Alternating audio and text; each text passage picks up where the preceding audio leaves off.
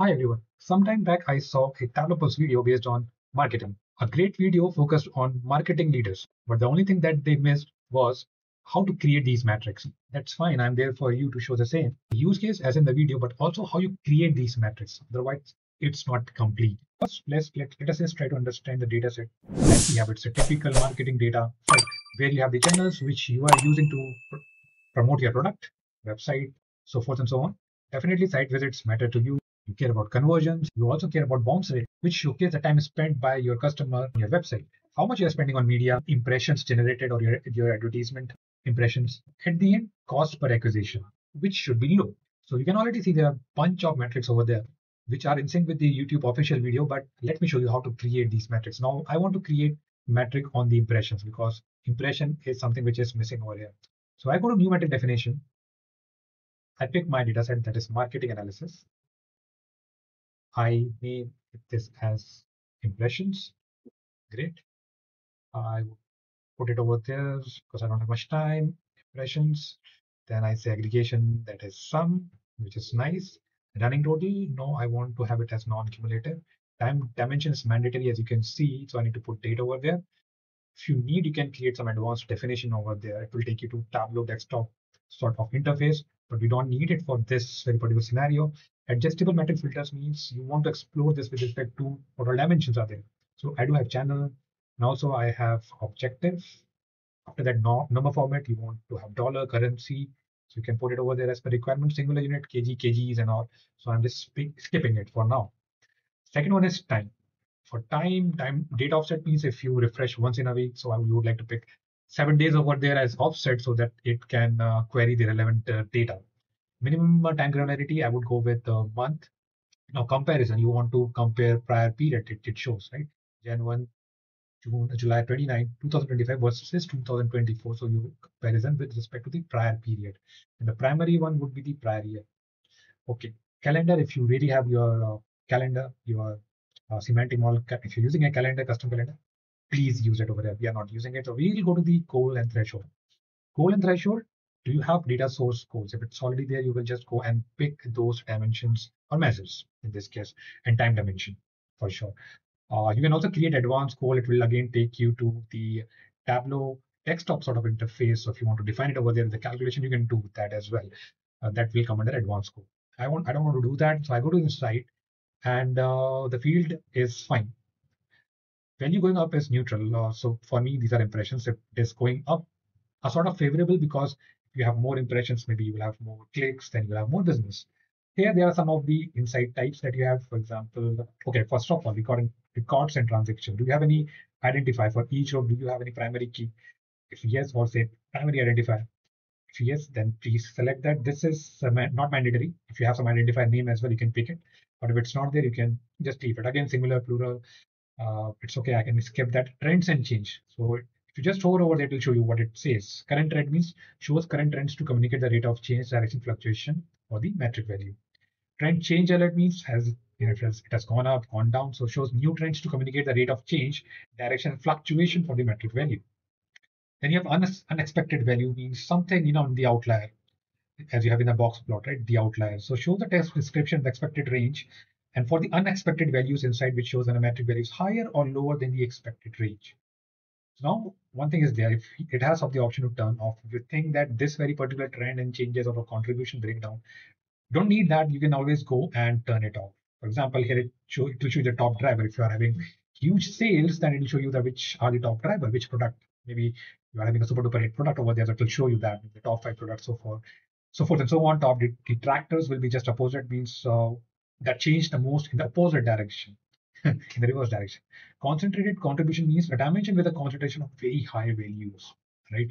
So again, I would say the outliers in a way that it is having a very high values over there. Bottom contributor is just opposite of the top drivers. I would say shows the lowest values in dimension for a metric within a given time range. So I think I would go with all the options so that you can see. Last but not the least, governance. Now, if you are the owner of the data set, or if you are the person who can certify the data set and you want other people also know about the same, so that the other folks, the business users or the users, they are more confident when they are making use of the metric. Permission, if I go to anyone can edit, it can restrict editing, that means that I can search for people or groups, and I ensure that only those folks can manage definition of this very particular metric. So I go with this one. So I have only one user, so it says one user.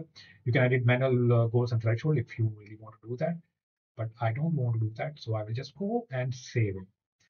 Now you can see that it shows green in color because I said that if it goes up, that's favorable. But at the same time, it is very, very doubt. I mean, like the scenario is very suspicious. But let me say why. Now, if you see over here, now let's go to the business side now. So if I go to back again, it shows it was already there that bounce rate has gone up, which is not good. That means people are coming to our website and they're just going off for no reason. And conversion is going down, which is not good. Conversion rate is cost per acquisition is going up, which is again not good. However, media spend is also going up all of a sudden. It shows you the period over period, and I can just go and drill down as well. For example, for bounce rate, if I go, it shows me that it is going up, but then what are the factors? So you can ask question, or maybe that question is already available over there. So I'm interested to see which channel had high bounce rate. It shows me paid search. So I can even click on paid search and it gets me to a metric which is focused on paid search. So it shows me actually that in June 2025, the last month with complete data was 0.98 and was above the expected range. So there is some doubt about this paid search, but I want to confirm. So I go back and again go to the bounce rate, but this time I will try to get into other channels over there. So again, I say which channel had the bounce rate, and let's go for the social media and see that if there's a problem with social media as well. So when I go to social media, it says that this is well within the expected range. So I think now I'm getting a hint that there's a problem with the paid search. Maybe I would like to go to media spend as well, just to confirm that where I'm spending more money. Again, there's an option to break down, but it will come when it needs. In this case, we have less number of dimensions, you remember. But anyways, we can go down and it shows that what is the trend. Okay. So here also there is a red flag. And if I just go back and go to the conversion part now, and let's see if we get some hint over there. So again, I'm interested to see which channel decreased the most. So I go again there and it shows me paid search. This is going the negative in the opposite direction. Maybe I'm again interested to see paid search, and I'm now getting more confident with the fact that there's a problem with the paid search over there. If you see, conversion rate has drastically gone down. And now I'm in a position to redirect one statement, but the insight that I've got from the analysis that I had, even as a business user, that there is a problem for sure where we are spending more money, and that money is going to paid search, or paid search analysis. And for that paid search, we are spending more, but we are getting less number of impressions. We are getting less conversion. We are getting high bounce rate for that one. That means there is a forced chatbot sort of things, an automated AI bot, you can say, which is going to the website, opening it and closing it, opening it and closing it, and we have to pay for that. So the respective team should go and check what is going on. So that's all about this very particular feature. I hope this is useful for you and you could see something which was missing in the Tableau official video as well. If this video is making sense, please do subscribe to my channel, share it with your friends, let them know the power of Tableau Pulse. Let me know what all videos that you really want me to create in the comment section. So I will paste my popular Tableau Pulse series link at the description. So please go through that playlist as well.